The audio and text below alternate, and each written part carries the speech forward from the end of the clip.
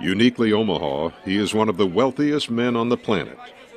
When he's not busy making more money or enjoying a game of bridge, Warren Buffett spends free time talking to students. While he declines most offers to speak, the Wizard of Wall Street invites dozens of student groups to Omaha each year. Most people won't reveal their secrets. Warren says, I look at it as a surgeon at a medical school. You wouldn't hold back your best tricks and your best ideas. You would share them with your students. Students, Buffett says, are young enough to take advantage of his lessons. Well, the one I've always followed is to be greedy when others are fearful and to be fearful when others are greedy. Warren Buffett says that nobody knows exactly what his company, Berkshire Hathaway, is worth. But he tells students that stocks most of the time represent a good investment compared to other choices. I would go 100% into stocks. Cash is a terrible investment. Now, people are fearful and they feel good with it, but Wayne Gretzky said, you know, skate to where the puck is going to be, not where it is. And the puck for this country is going to be very good over time. Warren Buffett's long-term value investing, learned decades ago at Columbia University from Professor Benjamin Graham, urges calm decision-making, especially when Mr. Market panics. The explanation cannot be found in any mathematics, but it has to be found in investor psychology. You can have an extraordinary difference in the price level merely because not only speculators but investors themselves are looking at the situation through rose-colored glasses rather than dark blue glasses. It instantly clicked with me that what he was saying made sense. And then the chance to study under him and under Dave Dodd too. It was a different experience, but it was hugely helpful. It shaped my professional life. I mean, he's in New York, he's at Columbia, he's with the right people, he's studying the right theories, and he's becoming even better than he was before. He was a disciple of Benjamin Graham, which was based upon investing in what we call the undervalued security. When Mr. Market becomes fearful, it's time to become greedy. But when market greed drives prices too high, become fearful. The intelligent investor ignores business news headlines, instead relying upon good data and sound judgment. Warren Buffett cannot tell you what stock prices will do this week or next, but he can predict which companies are likely to make money during the next 5 to 10 years.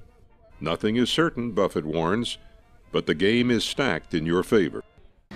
One thing I think Warren does different than other value investors is he also looks for the growth potential, and then he has the size and the business knowledge to go in and take over other companies and then help them grow.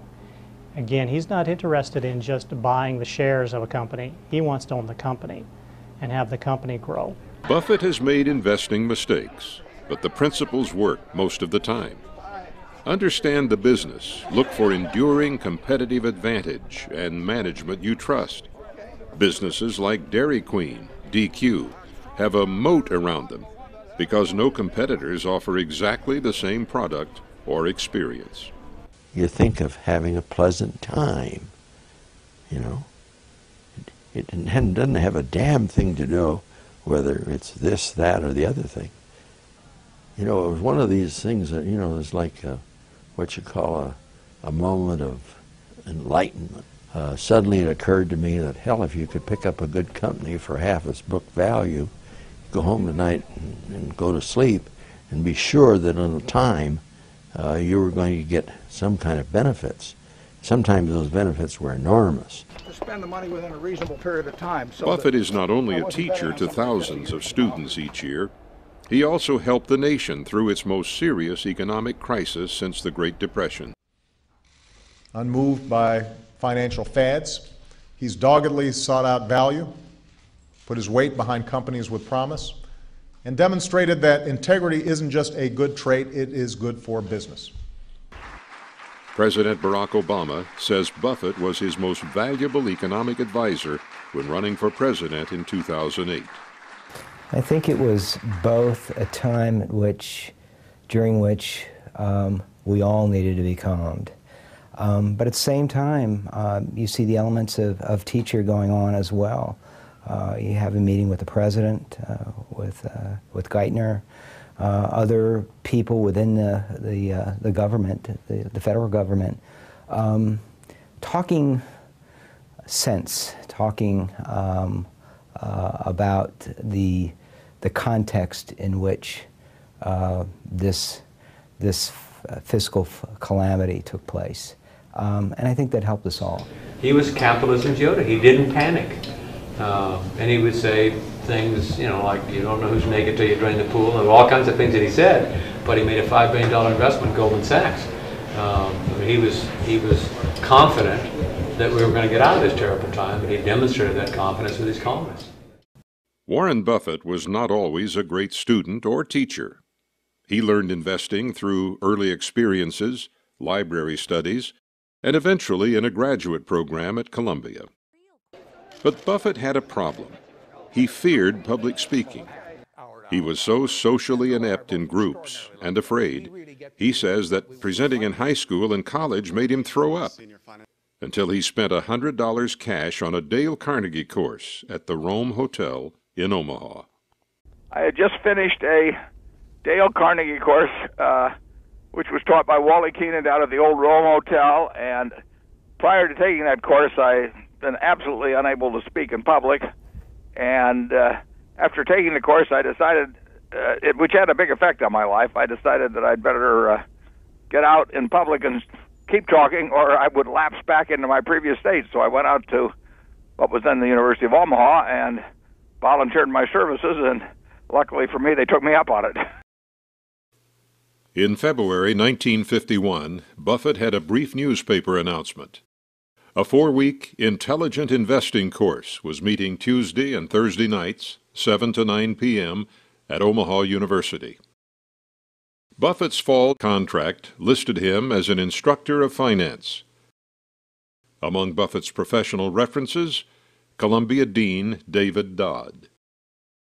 I believe that was the only class that I taught for where I had to grade the students and so on. So I went into that class, and they were all, practically all of them, about my age. I was the youngest looking one in the group, if I wasn't the youngest. But I enjoyed it. I was there to try and get a message across. A half-century later, Buffett's former students remembered Buffett's brilliance and passion. Warren was just a data bank. He'd just store all this information. And I don't really relate to him going to a book. I can relate to him delivering his or addressing his class and answering questions without referencing anything. He knew what he was talking about. I was quickly quite an admirer of him, because it was the first time I had ever run into anybody that explained investment strategies in a way that I thought made a hell of a lot of sense. When he was teaching the class, it was like visiting with a bunch of friends. It wasn't like, talking to a group, making a speech to a big group of people. Well, it was Bob Russell was a fraternity brother of mine, and I was a major in sociology. And so he told me about this class of investment. So I says, okay. He says, well, Warren will give you a good grade. I says, okay. I didn't know Warren at all at that time. So I took the class, didn't get the good grade because he is an honest person and he gave me what I deserved. So that's the way that went. I had heard about Warren's financial past and the record, so to speak, and when I heard he was teaching at the adult school at Omaha U, I decided to take it, and I'm sure glad I did, because I got to know him, and that wasn't bad. My Aunt Alice, for example, took a very early class with me, and there were friends of mine that would come out and take those classes, and I met a lot of nice people through teaching there early on. Teaching placed Buffett, the son of a broker and congressman, in front of potential clients. He convinced some of them that he knew more about investing than they ever could. They trusted him to invest their savings.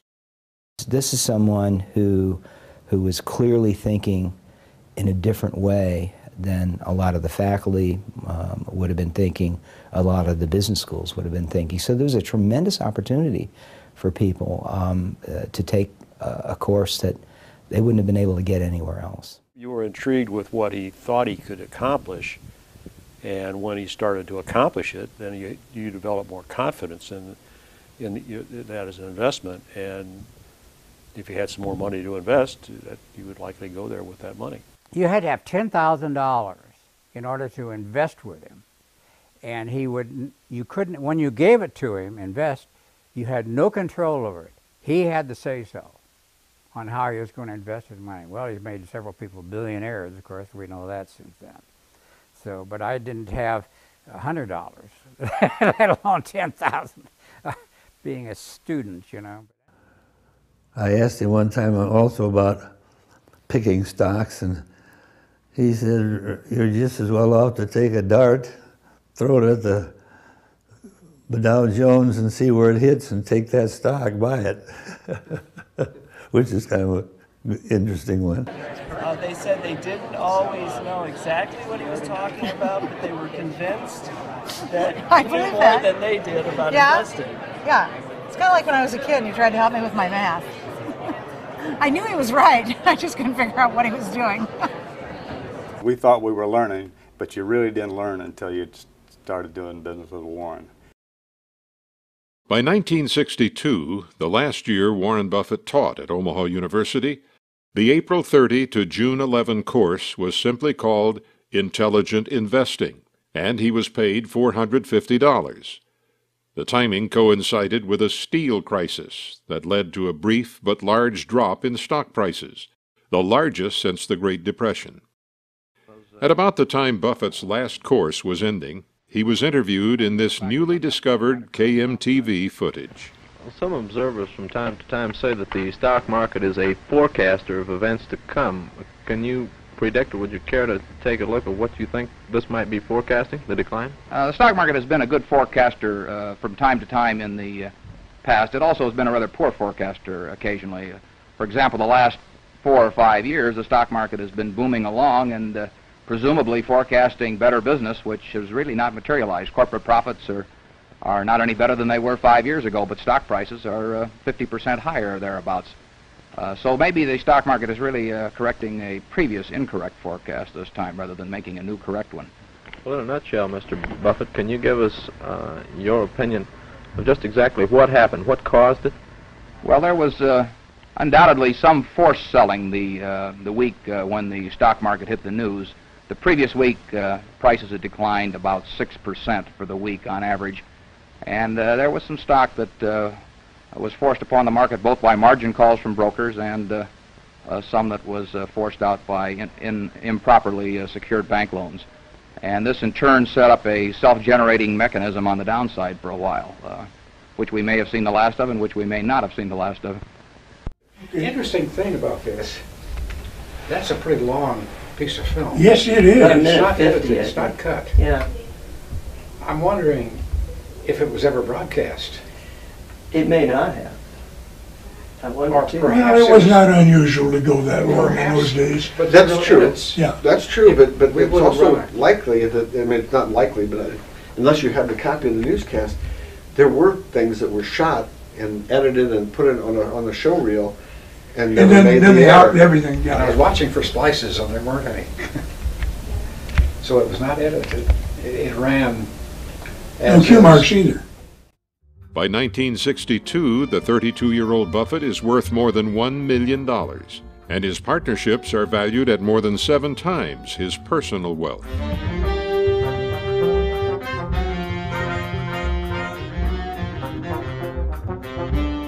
Did you ever imagine in that first investment? No. He never even accounted for the fact that, Jesus Christ, he did too make me rich, you know. Can't believe it. Yeah, and I was one of the dummies that really didn't invest very heavily in him. So I invested a few dollars, and 2 weeks later I sold it and I made $15,000. I thought I was the smartest man in the world.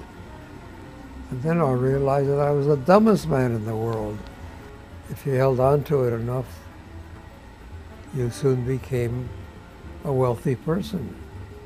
You know, a successful man and all, but he still has that sense of humor and just a lot of fun. And then the other thing I think of him is how humble he is. Just a regular guy, you know. And I think that's amazing about somebody that, you know, that has his background and his money and so forth. He's always got time for you, which I always admired. Billions of dollars do not appear to have changed Warren Buffett very much over the years.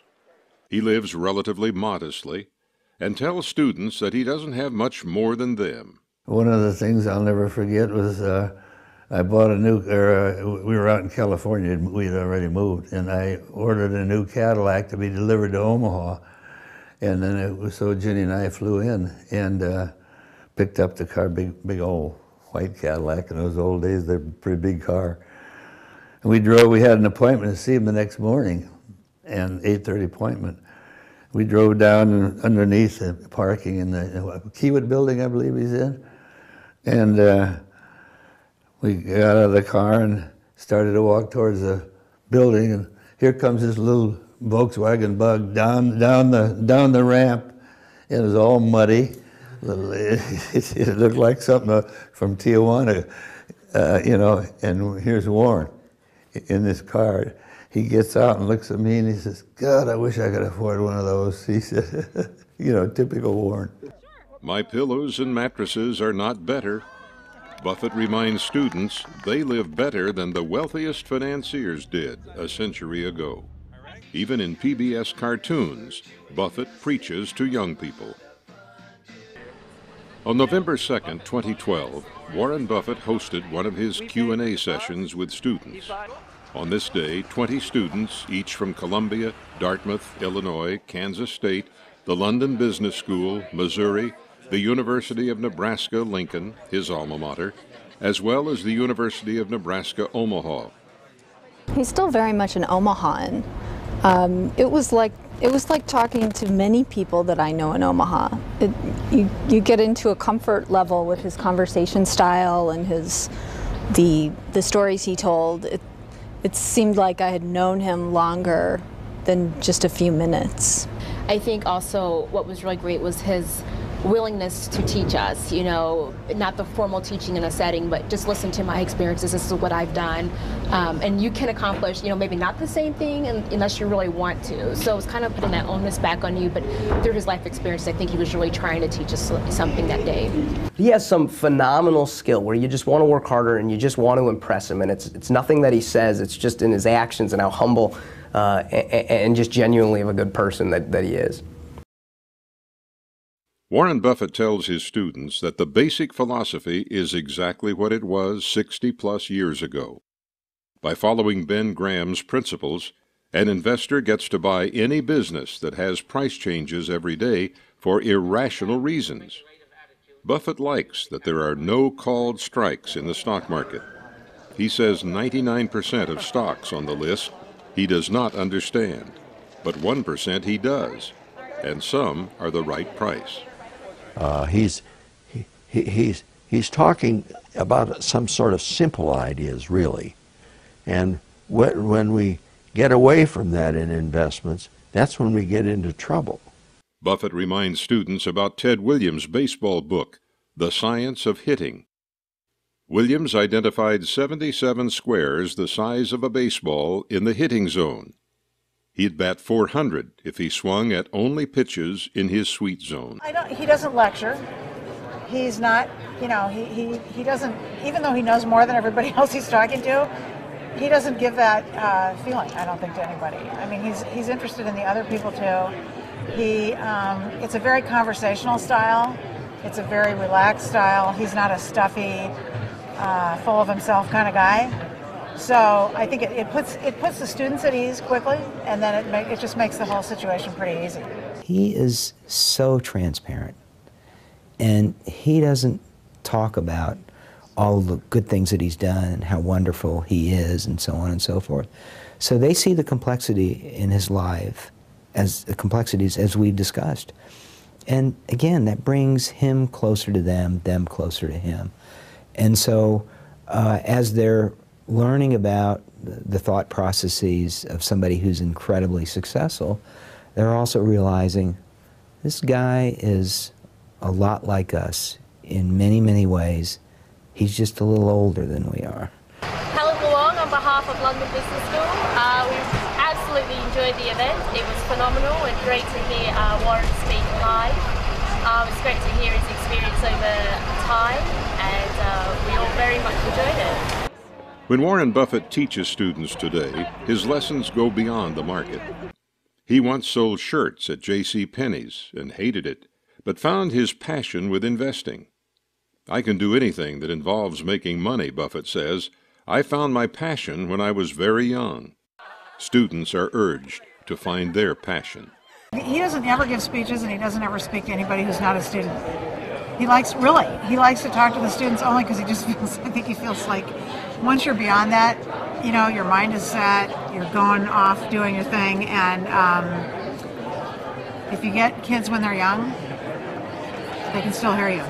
He gets a glint in his eye, and he will say something, and then while he's conveying that message, also slip in maybe a short anecdote, maybe a short story that's a little bit of humor in there, and that makes him much more enjoyable, much more approachable to the students. He kind of like wants to pass down his mentality and his way of life and his thinking down to our younger generation. I truly believe that that's probably the best way to do it. It's just showing how down to earth he is and how normal he is, just like the rest of us. Buffett gives the students a simple test. If you could own 10% of the earnings of a classmate, who would you pick and why? You'll pick the person that other people want to work for, he answers. That's what makes a leader. It's a test for all of us, whether or not we be students at the university or running major corporations. Just as Buffett learned to teach investing from Graham's teaching at Columbia, business professors around the country now teach similar courses. At Nebraska, Omaha, a frequent CNBC analyst teaches the genius of Warren Buffett. We put together a curriculum that I sent to Warren, and he reviewed it, and the last module is for the students, after learning about his investment methods and his management methods, to suggest an acquisition idea. And they last fall presented the idea to Warren at Happy Hollow Country Club directly to him, and he gave them feedback on their acquisition ideas. So it's pretty exciting to see these principles be taught and taken to other continents and other countries. At the annual meeting each spring in Omaha, more than 30,000 investors come from all over the world. They filled a CenturyLink arena and patiently listened to Buffett and longtime partner Charlie Munger explain investing. For about 6 hours on the first Saturday in May, Buffett teaches in his largest classroom. You know, if I was measuring his IQ, it would be over 150. And God knows what it is, see? That's one of the reasons why this thing that's held down here at the hall is so well attended. They know they get straight answers for any question that really has any bearing on the future. Just as he tells students to know who they are, Buffett is very comfortable with his own identity and philosophy. It's not about the money, but rather Buffett's passion for playing the investment game. Warren Buffett says he was programmed to love investing and making money. Mr. Buffett, the teacher, sticks to his lesson plan. There's a tremendous feeling of satisfaction at the end of each course, and sometimes at the end of each lecture, that you can look out into the group, you can look at it among the students, and you have the sense that, yeah, today made a difference. It might be a really small difference, but it made a difference.